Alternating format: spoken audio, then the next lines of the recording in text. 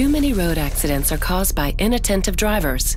Being distracted when driving could have serious consequences. Today, car manufacturers are developing systems which can alert drivers of an imminent crash. These technologies can help using the maximum braking capacity of the car and can apply the brakes independently if the situation becomes critical. They are called autonomous emergency braking systems.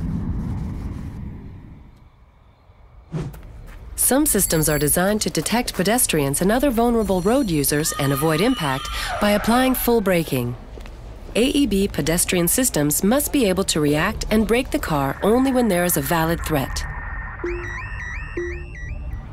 In city traffic, low-speed accidents up to 20 kilometers per hour are very frequent, with the risk of whiplash injury to the vehicle occupants.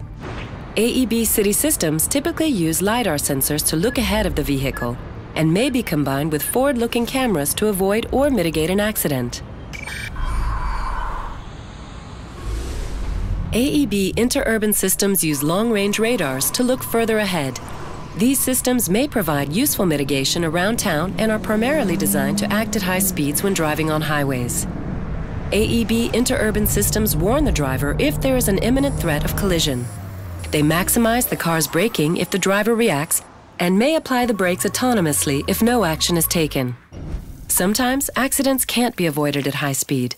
In this case, some AEBs prepare the vehicle's restraint systems to protect its occupants and reduce the risk of injuries.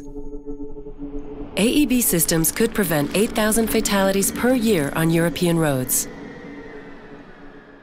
Ask for car safety. Ask for AEB systems. NCAP for safer cars.